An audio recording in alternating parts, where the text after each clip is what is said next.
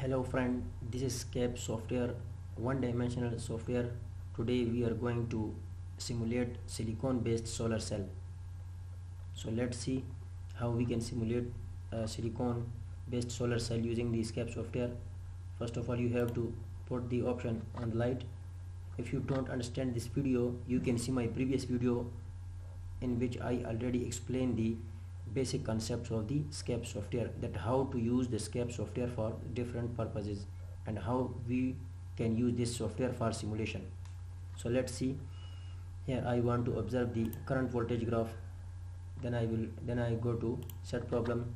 Here this panel will be shown.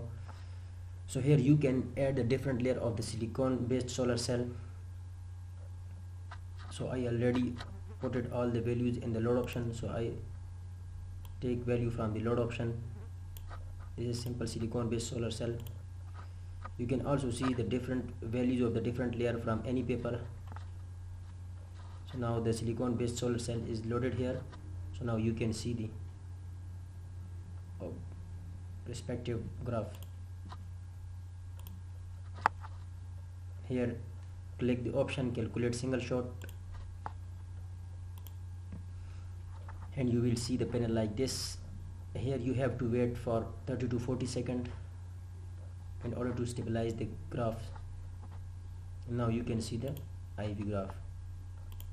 Here you can see the graph, open circuit voltage, current density, fill factor and efficiency of that solar cell. You can save this graph as well on your PC by clicking this option.